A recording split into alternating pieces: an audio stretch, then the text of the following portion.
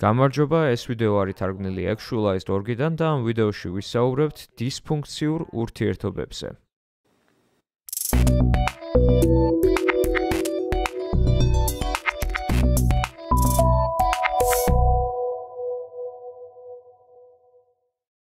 კაი, აბა დავილაპარაკოთ მოდი ახლა ამაზე, დისფუნქციურ ურთიერთობებზე. რატომ გაქვს გამუდმებით საპირისპირო სქესთან ცუდი ურთიერთობები? და რა უნდა ვქნათ, რომ მეტი ეს არასოდეს გამეორდეს? სიღრმისეულად განვიხილავთ რა აყალიბებს ცუდ ურთიერთობებს და თუ გამუდმებით რატომ აწყდები ეგეთ ურთიერთობებს შენ ცხოვრებაში? ეხლა რაზეც ვსაუბრობთ კონკრეტულად არის ცუდი ინტიმური ურთიერთობები.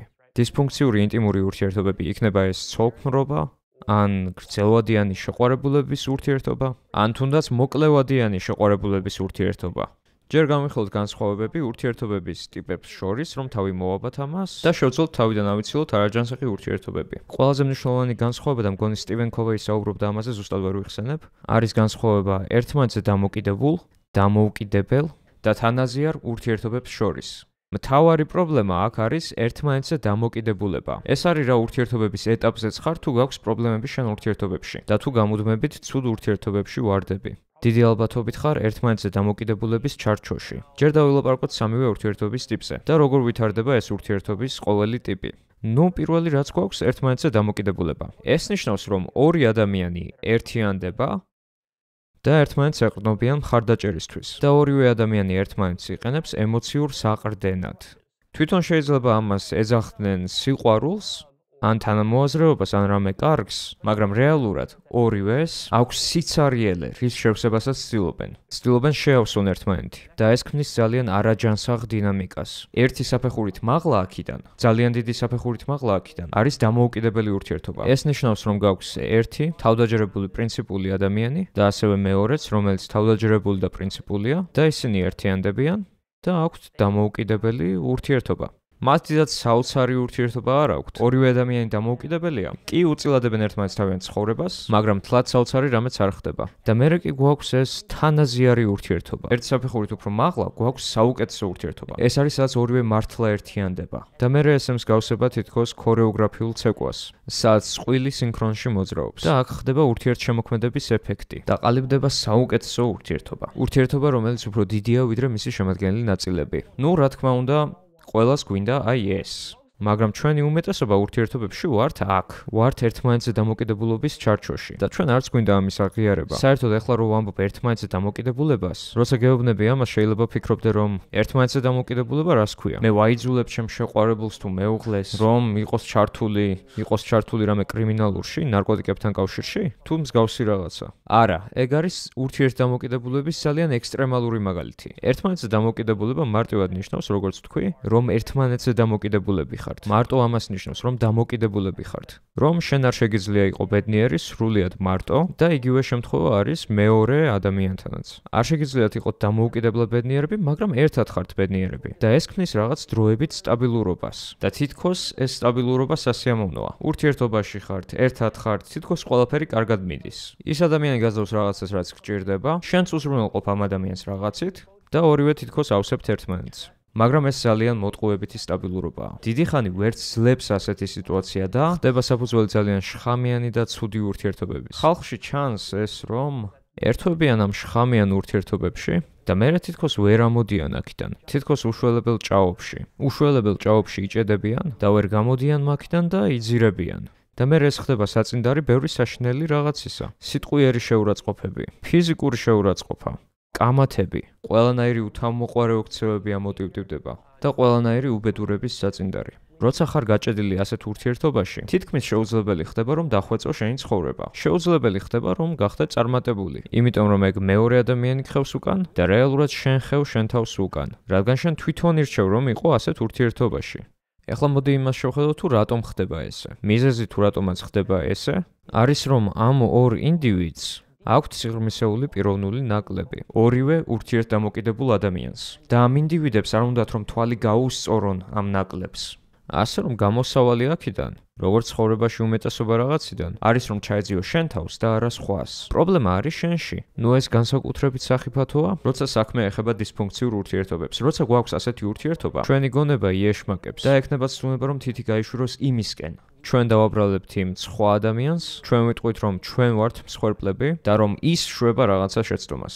ეს რა თქმა უნდა არ ნიშნავს იმას, რომ მეორე ადამიანი საერთოდ არ უშვებს შეცდომებს. რასაც გეუბნები არის რომ შენ უნდა აიღო პასუხისმგებლობა შენს თავზე და შენ ურთიერთობებზე. არ უნდა მისცე ამას უფლება რომ ასე იყოს. ეს არის ერთ-ერთი გზა, რაც მოგცემს წინსვლას. უნდა აიღოს სრული პასუხისმგებლობა შენს ცუდ ურთიერთობაზე. თუ არა და გაიჭედები. გაიჭედები ერთ ადგილას და ეს განმეორდება და განმეორდება. და რატომ? იმიტომ რომ შენშიც არის რაღაც ნაკლი. შენს ფსიქიკას აქვს რაღაცა ნაკლი, რაღაცა სიცარიელე და უნდა ავსო ეგ სიცარიელე რამით. და შენი მეწყვილა შვება ამას შენს მაგივრად. ამიტომ ხარ მიჯაჭვული, დამოკიდებული ხარ იმ ადამიანზე, ბრუნდები ამ ურთიერთობაში მიუხედავად იმისა, რომ იცი, რომ ეს ურთიერთობა არაჯანსაღია. და ასეთი წყვილები რეალურად სულელები კი არ არიან. ისინი სრულიად ბრმები კი არ არიან. ისინი ხვდებიან, რომ ეს რეალურად დისფუნქციური სიტუაციაა, მაგრამ მაინც აგრძელებენ ამას. აგრძელებენ და აგრძელებენ, როგორც ნარკოტიკებზე დამოკიდებული ადამიანი იზამდა. ხვდება, რომ ეს არაჯანსაღია, მაგრამ მაინც შვება ამას მარტივად, რადგან ის გაიჭედა ამ სიტუაციაში და აქვს ემოციური მოთხოვნილება. მას ეს ჭირდება, როგორც ნარკომანს ნარკოტიკი. რთულია თავი დაანებო რამე ნარკოტიკს. იგივე ხდება აქ. ერთმანეთზე დამოკიდებულ ურთიერთობაში. მეგობრებო, ბოდიში რომ გაწყვეტინებთ, მაგრამ თუ მოგწონთ ჯერჯერობით რაც მოისმენთ ის, მაშინ აუცილებლად გამოიწერეთ არხი. ყოველ ორ-შაბათს დავდებ უკეთეს და უკეთეს თარგმანს და მოდი ერთად ვასწავლოთ საქართველოს. ეხლა კი მოდი აბა შევხედოთ იმ უფსკრულებს, რის შევსებასაც შეიძლება ცდილობ. იყავი შენ თავთან გულახდილი. როცა ყელში ამოგივა ეს ცუდი ურთიერთობების ციკლი, აი მაშინ ეტყვი შენ თავს, რომ კაი, დავიღალე, როგორ ვებრძოლო ამას. აი როცა მიაღწევ ამ წერტილს, მე უნდა კითხო შენ თავს. ჩემ თავში რა უფსკრულის შევსებას ცდილობ? რატომ ჭირდება მე ეს რაღაცა? პასუხი შეიძლება იყოს შემდეგი 5 რაღაციდან ერთ-ერთი. მე ვიტყოდი რომ ერთ-ერთი არის ფული. მეორე არის სექსი. მესამე არის სიყვარული, მეოთხე არის თანამოაზრეობა, მეხუთე არის თანადგომა. ემოციური თანადგომა არამე სხვა ტიპის თანადგომა. შენთვის უფსკრული იქნება ძირითადად ერთ-ერთი რამე ამ 5-დან. აქ იმალება ის თუ რატომ გჭირდება რაღაცა. რომ გჭირდება რაღაცა იმ მეორე ადამიანისგან. იქნება ეს სიყვარული, ფული, სექსი, მნიშვნელობა არ აქვს. შეიძლება ფიქრობ, რაც გინდა და გჭირდება ძალიან კეთილშობილურია. სიყვარული ძალიან კეთილშობილი რამეა. სიყვარული არის ალბათ ყველაზე მაღალი ფასეულობა ჩემ ცხოვრებაში. მე ეს მჭირდება და მნიშვნელოვანია ჩემთვის. კი, რა თქმა უნდა, მაგრამ შენი პრობლემა ის არის, რომ განწირულად ეძიები სიყვარულს. და ისე განწირულად გინდა სიყვარული, რომ შენ ყველაფერს აიტან ამის მისაღებად. და ასეც ხდება, ყველაფერს აიტან იმ სხვა ადამიანისგან. შენ აიტან ამ ცუდ ურთიერთობას, აიტან იმას, რომ ბოროტად გიყენებენ, შენ აიტან კამათებს, შენ აიტან ყველანაირ არეულობას. და აიტან ყველაფერი იმასაც, რასაც არ უნდა იტანდეს საერთოდ, რადგან არ გაქვს დაწესებული საზღვარი და არ ხარ დამოუკიდებელი. არაუშავს თუ გინდა სიყვარული, როცა დამოუკიდებელი ხარ. დამოუკიდებელ ადამიანს უნდა, მაგრამ არ ჭირდება სიყვარული. გინდა ეს, მაგრამ თუ არ მიიღებ, არაუშავს. დამოუკიდებელი ხარ, დაიცდი, სხვა დროს გამოჩნდება უკეთესი სიტუაცია. მაგრამ როცა დამოუკიდებული ხარ, ყველაფერს იზამ სიყვარულისთვის, ბევრ სისულელესაც, რაც ჩააგდებს ძალიან დამაზიანებელ სიტუაციაში. ასე რომ თუ ხედავ, რომ გაქვს რაღაც უფსკრული, რომ რაღაცა ძალიან გჭირდება, მაშინ უნდა გაუმკლავდე ამას. რადგან გარანტიას გაძლევ, რომ ეს უფსკრული თავისით არ გაქრება. ამას ვერ მოაგვარებ ახალი ადამიანის გაცნობით. და თუ ფიქრობ გამოხვიდე იმ ურთიერთობიდან, რაშიც ახლა ხარ, და ეუბნები შენ თავს, რომ ეს გოგო, თუ ეს ბიჭი, ნაბიჭვარია ან ბოზია, კი ეს ურთიერთობა ვერაფრით ვერ გამოგვივიდა, მაგრამ ეს ყველაფერი მაგათი ბრალია. ვიპოვი ვინმე კარგს, ვისთანაც მექნება მშვენიერი ცხოვრება. ჩემ მეორე ნახევართან დავქორწინდებით, თუ როგორც სწავლა სიტუაცია, გვექნება ოჯახი და ყველაფერი იქნება მშვენივრად. ნუ, სამწუხაროდ, ეგ არ მოხდება, რადგან შენ ხარ მიზეზი შენ ურთიერთობებში პრობლემებისა. უნდა დაიჭირო შენი თავი ხელში და აღიარო. ნუ, შეიძლება მოგიწიოს დიდი ტკივილის გადატანა. და შეიძლება დაგჭირდეს ბევრი ცუდი ურთიერთობის გამოვლა, რომ მოგეცეს ძალა რომ თქვა, შეიძლება ახლა მართლა ჩემი ბრალია. შეიძლება მართლა საქმე ჩემშია. ეს სხვა ადამიანის ბრალი ვერ იქნება. ჩემი ტვინი რაღაცას მატყუებს. ნუ, როცა აი ამას გამოივლი, საბოლოოდ იტყვი, კაი, ჩემშია საქმე. მერე ეკითხები შენ თავს, რა არის აბა ჩემი ნაკლები, სად მაქვს მე სულიერი უფსკრულები? როცა აღნიშნავ ამ ერთ-ერთ უფსკრულს დავუშვათ, შენი უფსკრულია სიყვარული. დაუკვირდი აბა, საიდან მოდის ეს უფსკრული? რასაც აღმოაჩენ არის, რომ ეს უფსკრული მოდის წარსულიდან, ბავშვობიდან ან ადრეული ახალგაზრდობიდან. და ესე არის იმიტომ, რომ როცა იზრდებოდი, დიდი ალბათობით რაც ხდებოდა არის, რომ არღებულობდი საკმარის სიყვარულს, იქნებ შენი მშობლები დაშორდნენ, როცა ახალგაზრდა იყავი, ან იქნებ რაღაც ტრავმატული სიტუაცია მოხდა, ან იქნებ გაქვს თვით შეფასებასთან ნაკლები, არათავდაჯერებულობა და ეხლა გრძნობ თითქოს რაღაცა გაკლია და გჭირდება რაღაცა, რომ შეგივსოს ეგ სიცარიელე. და რასაც შვებოდი შენს ცხოვრებაში, განსაკუთრებით შენი ინტიმურ ცხოვრებაში და შენი ინტიმურ ურთიერთობებში არის რომ შენ ეძებდი მამაკაცს ან ქალს, რომელიც შეგივსებდა ამ სიცარიელეს. და რეალურად რასაც ეძებდი იყო, ანუ გარე გამოსავალი, შინაგანი პრობლემისთვის. და არასოდეს გინოდა მოტრიალებულიყავი და ჩაგეხედა შენს თავში. რა არის ჩემი შინაგანი პრობლემა? საქმე იმაშია, რომ როცა იპოვი გარე გამოსავალს შინაგანი პრობლემისთვის, მაშინ უფრო დამოკიდებული ხდები ამაზე. რადგან რა მოხდება აბა როცა ეგ ადამიანი წავა? რა მოხდება როცა ეგ ადამიანი სამოგზაუროდ წავა? ან თუ გადაწყვეტს რომ მიგატოვოს?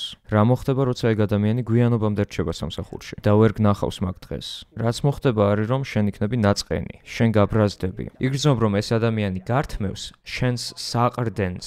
შენ ეყრდნობი ამ ადამიანს, მერე ეს ადამიანი გაიწევა, რისი გაკეთება გიწევს ახლა, უნდა დაედევნო. და ეს ქმნის ამ საჭიროების დინამიკას. და ეს ძალიან ცუდია. აქ საქმე იმაშია, რომ შენ უნდა გადახედო შენს წარსულს და უნდა მიაკვლიო იმას, თუ საიდან მოდის შენი ეს უფსკრული. ამ მიკვლევაში არის ძალიან კარგი ის, რომ ეს გაძლევს შენ მეტ ცნობიერებას. შენ არ იმოქმედებ ისევე არაცნობიერად მომავალში, შენ მომავალ ურთიერთობებში. არამედ მეტი დისტანცია გექნება, რომ გააკეთო ყველაფერი, რაც იქნება საჭირო, შენი სიტუაციის დასახვეწად. პრობლემა იმაშია, რომ თუ ხარ ადამიანი, რომელსაც აქვს საჭიროების გრძნობა, ხარ დამოკიდებული და ფიქრობ, რომ დაიწყებ სხვა ურთიერთობას და ყველაფერი უკეთესად იქნება მანდ, ამით რეალურად შენ თავს ატყუებ. თუ ასე იზამ, მაშინ ეს მოხდება. გაქვს სამი ვარიანტი, როგორ ადამიანსაც შეიძლება წააწყდე. შეიძლება წააწყდე კიდევ ერთ ურთიერთდამოკიდებულ ადამიანს, შენ ხარ ურთიერთდამოკიდებული, წააწყდები ურთიერთდამოკიდებულს. მაშინ იგივე ურთიერთობა გექნება, რაც უკვე გქონდა. ნახე? ურთიერთდამოკიდებულ ადამიანს შეუძლია მარტო დარჩეს ურთიერთდამოკიდებულ ადამიანთან. დაუკვირდი. შეიძლება ფიქრობდე, მოდი კაი ვიპოვი მაშინ ვინმე დამოუკიდებელ მამაკაცს ან ქალს. ეგ არ გადაჭირდა ჩემ პრობლემებს? არ გადაჭირდა და რატომ? დამოუკიდებელი ადამიანი იქნება ასე. შენ კი მიხვალმან საჭიროების მქონე ადამიანი და შენ გინდა რაღაცა ამ ადამიანისგან, დამოუკიდებელისგან. და რაც მოხდება არის რომ დაეყრდნობი ამ ადამიანს. ჩასვამ დამოუკიდებელ ადამიანს ურთიერთდამოკიდებულების ჩარჩოში. ამ ადამიანს კი ექნება მარტო ორი არჩევანი. ეს ადამიანი აერჩევს რომ ან მოერგოს ამ ჩარჩოს, რაც ცნობიერების უფრო დაბალი დონეა. დამოუკიდებელი ადამიანების უმეტესობა ამას არ იზამს. მაგრამ მაინც თუ დაიწყებ ასეთ ადამიანთან ურთიერთობას, ან ის მიგატოვებს, ან შენ მიატოვებ, ან ძალიან ბევრი დაძაბულობა იქნება ურთიერთობაში. ან კაი, დაუშვათ, რაც შეიძლება მოხდეს კიდევ. დაუშვათ ეს ადამიანი დაგთანხმდა. წარმატებულად გადაიყვან ამ ადამიანს ურთიერთდამოკიდებულების ჩარჩოში. და ამ ჩარჩოში არის მერე შენთან ერთად და დაბრუნდი ზუსტად იქ, სადაც იყავი. და ბევრი დაძაბულობა და არეულობები იქმნება ისევ. ორივე შემთხვევაში აგებ შენც და ის ადამიანიც, ეს ვერ იმუშავებს. სხვაზე დამოკიდებული ადამიანი ვერაფრით ვერ გაჩერდება ურთიერთობაში დამოუკიდებელ ადამიანთან. ბევრი შეჯახებები ხდება. ნუ ეგრე ხდება ამ შემთხვევაში. მაგრამ აბა თუ თანაზიარ ადამიანს შეხვდები, მაშინ რა მოხდება? ნუ თანაზიარობა არის, როდესაც გაქვს ორი დამოუკიდებელი ადამიანი, რომლებიც ერთად ლამაზად ცეკვავენ.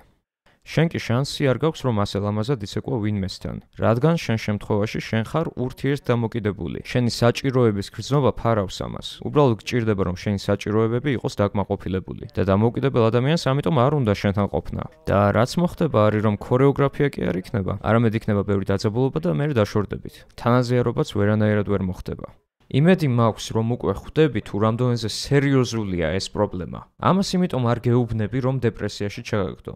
მინდა რომ რეალობა დაგანახო. ეს უნდა იყოს ის წამალი, რაც გამოგაფხიზლებს. როცა მიხვდები რომ ეს ცოდნა გაძლევს შენ ძალას, მერე შეგიძლია თქვა: "კაი, მე ვარ დაბალ საფეხურზე, ვიწყებ ახლა ყველაფრის სწავლას. ეხლა ვხედავ რომ არსებობს გზა, რითიც შემიძლია გამვითარდე. დამჭირდება რაღაც დრო, მუშაობა ჩემ თავზე, შინაგანი შრომა, გარეგანი შრომა, იქნება ურთიერთობის დამთავრებაც, მაგრამ მერე გეძლევა საშუალება დაინახო, რომ არსებობს გზა, რომელთაც შეგიძლია გადახვიდე დამოკიდებულებიდან დამოუკიდებლობამდე. როცა დამოუკიდებელი ხარ, მერე შეძლებ გქონდეს კარგი ურთიერთობები." აბა მაგრამ, როგორ გაიგო რომ შენი ურთიერთობა ურთიერთდამოკიდებულია თუ არა? და როგორ გაიგო დაშორების დრო არის თუ არა? თუ ხარ ურთიერთდამოკიდებულ ურთიერთობაში, საბოლოო ჯამში გამოსავალი არის რომ ეს უნდა დაამთავრო. ვიცი რომ ეს არ გინდა და ამის გაგონებაც არ გინდა. ვიცი რომ გიყვარს ეგ ადამიანი და დამოკიდებული ხარ მაგ ადამიანზე და რომ არ გინდა ამის აღიარება. შეიძლება იყოს უზომოდ რთული ამის გაკეთება. შეიძლება აღიარო ეს კიდეც შენ თავთან. მაგრამ შენ შეიძლება არ გეყოს ის სიმამაცე, რომ რეალურად დაშორდე ამ ადამიანს. ან იქნებ დაშორდეთ და მერე შერიგდეთ ისევ. მაგრამ თუ დაშორდები ამ ადამიანს, უნდა მოჭრა ეს ადამიანი შენი ცხოვრებიდან ძალიან სუფთად, როცა შეამჩნევ, რომ ურთიერთდამოკიდებულებაა. თუ არ იზამ ამას, მაშინ უბრალოდ შენ თავს ესვრი ფეხში. ნაკლებად ხარისხიანი ცხოვრება გექნება და უფრო შხამიანი ურთიერთობა გექნება. არ არსებობს რამე, რაც ჯადოსნურად თავისით გამოგისწორებს ამ სიტუაციას. ამიტომ გამოსავალი არის, რომ შეწყვიტო ურთიერთობა. მაგრამ როგორ გავიგოთ, როდისა ეს სწორი? აი შენ პატარა წამყვანი მნიშვნელოვანი პრინციპი, რასაც მოგცემ. იყო ასეთი მკვლევარი სახელად ჯონ დოტმანი, ექიმი ჯონ დოტმანი და მან დაწერა საოცარი წიგნი, სახელად 7 პრინციპი წარმატებული ოჯახისთვის. და მან საუბრობს მის კვლევაზე, რაც ჩაატარა წყვილებზე. და ნუ ეს ადამიანი არის ერთ-ერთი წამყვანი ექსპერტი წყვილებზე და წარმატებულ ურთიერთობებზე. მას შეყავდა წყვილები თავის ლაბორატორიაში, ის აკვირდებოდა მათ მეორე ოთახიდან გამჭვირვალე სარკით, აკვირდებოდა და აკეთებდა ჩანაწერებს. იწერდა ყველაფერს და ადგენდა თანმიმდევრობებს. ეძებდა თანმიმდევრობებს წარმატებულ წყვილებში და თანმიმდევრობებს უბედურ წყვილებში. შეისწავლა ყველა დეტალი და მან ყველაფერი შეკუმშა ერთ ძალიან პატარა ფორმულაში, რომლის გამოყენებასაც შეძლებ წარმატებული ურთიერთობისთვის. ეს არის შემდეგი, რომ ბედნიერი წარმატებული ურთიერთობა, რომელსაც აქვს შანსი რომ გაგრძელდეს გრძელვადიანად, ეს არის ურთიერთობა, რომელსაც აქვს შეფარდება 5 ერთზე დადებითი და უარყოფითი ურთიერთქმედებების მხრივ. 5 ერთზე შეფარდება. ეს ნიშნავს, რომ ყოველ 5 რაღაცაზე, რაც ხდება კარგი ურთიერთობაში, ამის სანაცვლოდ მხოლოდ ერთი ცუდი რაღაც ხდება. მაგრამ დისფუნქციურ ურთიერთობაში, რომელიც ვერაფრით გაგრძელდება დიდი ხანი, ეს შეფარდება გაცილებით ნაკლებია, ვიდრე 5 ერთზე, 4 ერთზე, 3 ერთზე, 2 ერთზე, ან 1 ერთზე. წარმოიდგინე ახლა ეს. ერთი კარგი რაღაცა ხდება და მაგის სანაცვლოდ ერთი ცუდი რაღაცა ხდება. ერთ კარგ რაღაცაზე ერთი ცუდი. თუ შენი ურთიერთობა ასეთია, მაშინ ძალიან დისფუნქციურია. სხვა შორის აი ეს ძალიან პატარა საზომი იმდენად კარგად მუშაობს, რომ ჯონ დოტმანი იყენებდა ამას თავის ლაბორატორიაში და ის წინასწარმეტყველებდა 95%-იანი სიზუსტით, წყვილი ერთად წარმატებულად დარჩებოდა თუ არა. მხოლოდ 5 თუ 10 წუთი დაკვირვების შედეგად. შეეძლო მათ ურთიერთქმედებებზე დაყრდნობით, იმით თუ როგორ უყურებენ ერთმანეთს, ბედნიერი თუ მოწყენილი სახით, იმით თუ რას ეუბნებოდნენ ერთმანეთს, მარტო ამით შეეძლო ამოეცნო, ეს წყვილი გაჩერდებოდა ერთად თუ არა. ძალიან მარტივია. როცა წყვილი დგას მან და ელაპარაკება ერთმანეთს 10 წუთი, შეგიძლია ნახო, რამდენჯერ შეხედავენ ერთმანეთს ნეგატიურად, რამდენჯერ დადებითად, რამდენჯერ შეხედავენ ერთმანეთს სიყვარულით, რამდენჯერ საუბრობენ რაღაცა დადებითზე, რამდენჯერ საუბრობენ რაღაცა ნეგატიურზე, საუბრისას თემების სვლა. რამდენი ჩხუბები არის ურთიერთობაში, იმასთან შეფარდებით თუ რამდენი კარგი რაღაცეებიც ხდება ურთიერთობაში. ნუ შეგიძლია პირდაპირ აიღო, დაიანგარიშო და ამასაც ნახავ. სად ეს შენ თავზე აბა ეხლა? კითხე ახლა შენ თავს, რამდენი დადებითი და რამდენი უარყოფითი ურთიერთქმედება ხდება შენ ურთიერთობაში. და თუ შეფარდება არის 5 ერთზე დაბალი, მაშინ სერიოზულად უნდა ფიქრობდე ამ ურთიერთობის დამთავრებაზე. თუ მართლა ძალიან დაბალი შეფასებაა, როგორც 3 ერთზე, 2 ერთზე ან 1 ერთზე, მაშინ აუცილებლად უნდა დაამთავრო ეგ ურთიერთობა. ეს იქნება გამოსავალი შენთვის. ვიცი რომ არ გინდა ამის გაგება, მესმის, მაგრამ ზოგჯერ საჭიროა გამკლავდე ტკივილს. იმისათვის რომ აამაღლო შენი თავი და გადახვიდე ახალ დონეზე. როცა ამთავრებ ურთიერთობას, უნდა დაამთავრო ცივად. ზუსტად უნდა იცოდე რომ არ დაუბრუნდები მაგ ადამიანს. უნდა იყო რაღაც პერიოდი მარტო შენით. და ამ პერიოდში როცა იქნები მარტო, იგრძნობ მარტოობას, დეპრესიას, სევდას, მაგრამ გადალახავ ამ ადამიანს, გადაგივლის ყველაფერი და ამაღლდები ახალ დონეზე. და როცა გამოვალვენ დაშორებისას ასეთი დონის სიმტკიცეს, როცა გაქვს სიმამაცე რომ ვინმე დატოვა ასეთი სიტუაციიდან, რომელიც იცი რომ შენთვის მარტო ცუდია, ეს გაძლევს შენ ძალიან დიდ ძალას. და როცა იქნები მარტო გაქვს საშუალება რომ დაუკვირდე, შეაფასო ყველაფერი, შეისწავლო შენი თავი, დააკვირდე შენს წარსულს იმისათვის რომ იპოვო, რა გიქმნის შენ ურთიერთდამოკიდებულების პრობლემას. რა არის ეს რაღაცა შენში, რაც ამეორებს ამ ციკლს. მით უმეტეს პირველად თუ არ გემართება ესეთი რამე. იპოვი იმას, რაც გაფერხებს და საფუძვლიანად იმუშავებ ამაზე. იქნება ეს თერაპიით, კოუჩინგით, ან იქნება გააკეთო ჩანაწერები. რა მეთოდითაც არის ამას უნდა მოიცილო ეს. და როცა მოიცილებ ყველაფერს ედმეტს, მერე შეგიძლია დაიწყო ახალი ურთიერთობა და მანდ კი გაქვს შანსი. რადგან როცა ხდები დამოუკიდებელი, შეგიძლია იპოვო კიდე ერთი დამოუკიდებელი ადამიანი. მერე გაქვს შანსი რომ იყოთ ერთად დამოუკიდებლები, ან იქნებ თანაზიარი ურთიერთობას გქონდეთ. შექმნათ ნამდვილი მშვენიერი ურთიერთობა. სიყვარულით, ბედნიერებით აღსავსე, აი ეგეთი უნდა იყოს ურთიერთობა. არ უნდა იყოს არანაირი შხამი და ჩხუბი და მით უმეტეს არანაირი ფორმით ერთმანეთის ბოროტად გამოყენება. თუ რამე ეგეც შენიშნავ შენს ურთიერთობაში, ეგ არის ნიშანი რომ რაღაცა უნდა შეცვალო. აქ დავამთავროთ ეს ვიდეო. ეს ვიდეო იყო ცუდ ურთიერთობებზე. ქვევით დააკომენტარეთ, დაწერეთ თქვენი აზრები, ყოველთვის მიხარია ახალი კომენტარი, დაალაიქეთ ეს ვიდეო, დააჭერეთ ლაიქის ხილაკს ახლავე. ასე მეტი ადამიანი ნახულობს ამ ვიდეოს, გააზიარეთ ეს ვიდეოც Facebook-ზე, ან ჩატში გაუგზავნე ვინმე შენ მეგობარს, რომ იმანაც ნახოს ეს, იმიტომ რომ მეტ ხალხს ჰქონდეს უკეთესი ურთიერთობები. და საბოლოოდ ყველაზე მნიშვნელოვანი, გამოიწერეთ ეს არხი, ვასწავლოთ საქართველოს.